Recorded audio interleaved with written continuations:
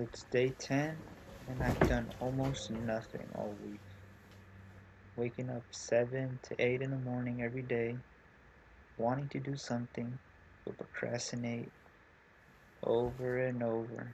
Like, I've been doing this since high school, and I gotta stop doing this. Well, at least my stocks are up.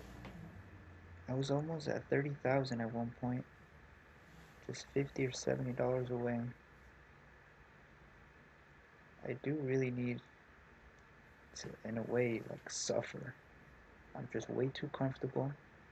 I need to be like one paycheck away from being homeless. I need something to strive for.